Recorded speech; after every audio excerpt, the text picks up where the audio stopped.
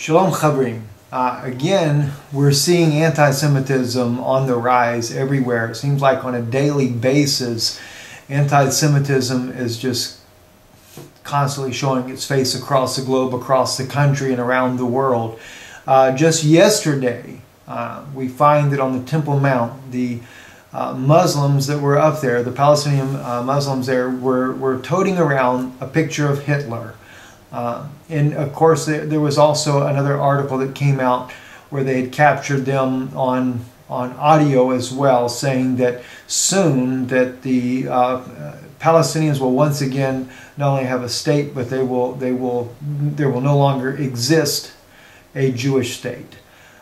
So the intentions of the Palestinian people are to annihilate and to eliminate the Jewish people. There's so many things that I constantly think of as I hear such rhetoric that is going on, and it's appalling. And of course, tonight will be on it's Blog Talk Radio, and Jason was kind enough to post a link of this to my Facebook page. I did a share for you guys, those of you that are on the Facebook there.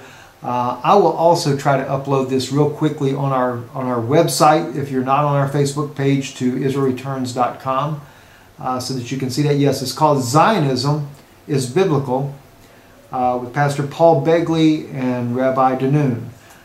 This is the post that I have on here. That's from Jason there, and that is on Blog Talk Radio, and it's Revelation News Radio, I believe, is the actual program there. But I'll put the link also, besides Facebook, I'll try to post that up on our website, Israel Returns, as well here in just a little bit, so you'll have that to be able to take a look at what's going on. We'll be talking about the DNA research that is a book by Texe Marrs, where he speaks of DNA research shows that the Ashkenazi Jews are actually Khazars.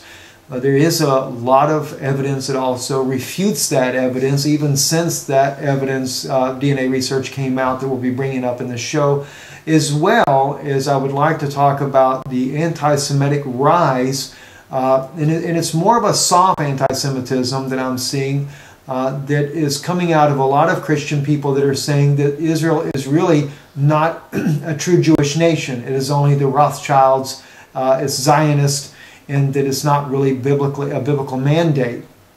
And I've taken a look at a lot of the scriptures that the brothers and sisters that have gotten involved in this are using out there, and I think you're going to be surprised at some of the responses that will come back, and we'll discuss the biblical, the scriptures that are being used here, and how that it's really just taken out of context to begin with, and not so much just out of context. It's simple things, and just to share with you a simple one there that I happened to see when I was looking at this today, and that is where the scripture reads, and it's actually in more than one place. We find this in Zechariah especially, but we also see it in Leviticus, where it says all the families, speaking of Israel, that they would come back to the homeland, that God would regather them again. And it's taken as a literal that every family would return to the homeland, would be repented and actually come back. But that's actually not what the scripture is speaking of. If you look at it in Zechariah as well, when it says the house of Nathan and the house of David and their families apart and their wives apart, it is showing that Israel will no longer know their tribal order. That's actually what that speaks of. So when it says all the families, in other words, there will be a remnant of each one of the tribes that are there, but they're only known by family names at this point here.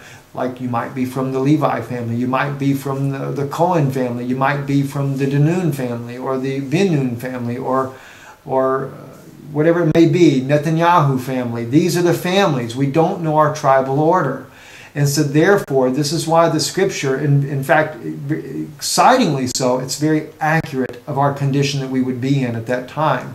Another thing that I find that's very fascinating is that how that in some cases there, a dear brother, Rob Skiba, who also promotes this type of thinking here, states that the biblical mandate for returning would be as it was back during the times when Israel first came out of Egypt and they went in.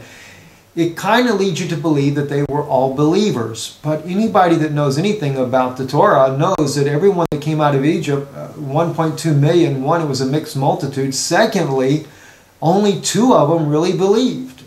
You know, Caleb and Joshua were the only 2 that actually went into the promised land after a 40-year journey, and God killed off most everybody else because of unbelief. A lot of things there that we really overlook. And even the children that went in there, God was so angry at one point that he wanted to wipe off everybody and start over completely. So it still comes down to a remnant, and it's a remnant for the sake of Abraham, Isaac, and Jacob. So we're going to go into a lot of things like that tonight. I hope you tune in. It's going to be 9 o'clock Eastern Time, Blog Talk Radio, Revelation News Radio, I believe is the actual title we'll look at. Look us up on IsraelReturns.com. I'll post a link there here in just a few minutes, as well as my Facebook page, Stephen Denoon. It's on a lot of other Facebook pages. It's been spreading like wildfire about this meeting tonight. I really look forward to getting to speak with Paul Bagley. I've never actually got to speak with him before, so it'll be a pleasure to be able to speak with him, work with him here as well, because I'm so happy and excited that he stands with Israel as well. God bless you. Look forward to it. Stand against anti-Semitism. I beg of you. Israel needs you more than ever before. Pray for our people. And there's just not enough that could be said. Oh, and by the way, one other point. Let me mention real quick. I had a little bit of criticism out there, quite a bit actually, for speaking about wearing a tzitzit. Let me say this, though, to you brothers out there, and maybe if there's any sisters as well that may have thought that that's something that we shouldn't do.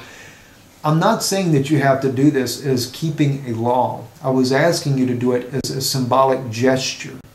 But keep in mind, 29 years later, after Yeshua had died, rose again, Paul was actually keeping traditions and customs. A lot of the Judaic laws were kept by him as well. And he did many of those in honor of the children of Israel. Even in the millennium, the Feast of Tabernacles will be kept.